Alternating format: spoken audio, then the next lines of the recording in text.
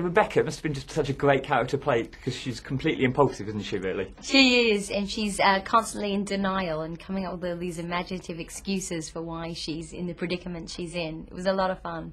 And although in some ways she does some acts which are quite nasty to her friends and stuff, but it's just difficult to dislike her, really, isn't it? Because none of it's malicious, it's just kind of... Oh God, sorry. Yeah, it's sort of well intended. She's someone who has to learn the lesson about focusing less of her energy on the outside, and she only learns that lesson through her bad behaviour, really. So I guess it's one of those roles where you really have to get into the method acting, didn't you? Just immerse yourself into the shopping culture. Absolutely, it was extreme. You know, I had to focus a lot on shopping.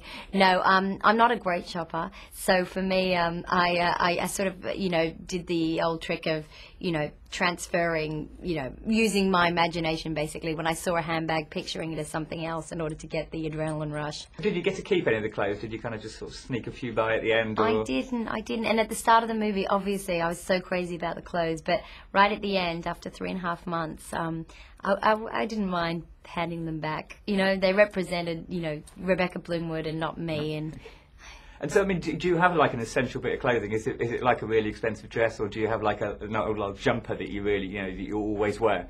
I'm sure there are items in my wardrobe that I lean on when I'm out of time and I'm getting dressed in a rush, but I don't really have anything that I'm that attached to, no. There's been quite a journey for you from, you know, sort of only sort of 10 years ago in Yabby Creek and Summer Bay to sort of New York and where you live in LA now. I mean, sort of, how's that happened almost? I know. Well, I'm still based actually in London, but I do travel a lot to the States, and it is truly amazing that I'm here. I remember when I saw the poster for the movie, and there was a poster of sort of Brad Pitt and then me.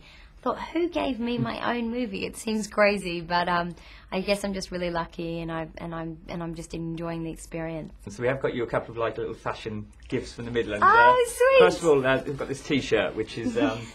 There's an accent in the Midlands called the Black Country accent. Yeah. So that's Boston Powers. Yeah. You have to stay with the accent. Boston Powers. Yeah, and then it's Thank a you. little gift here as well from the Bullring Shopping Centre, which is the most popular shopping centre In the UK. Birmingham? In Birmingham, yes. Oh my So I gosh. just sent you. Oh a wow. gift, which That's really I don't know what you sweet. want to do with that, but. That's really sweet. Thank you.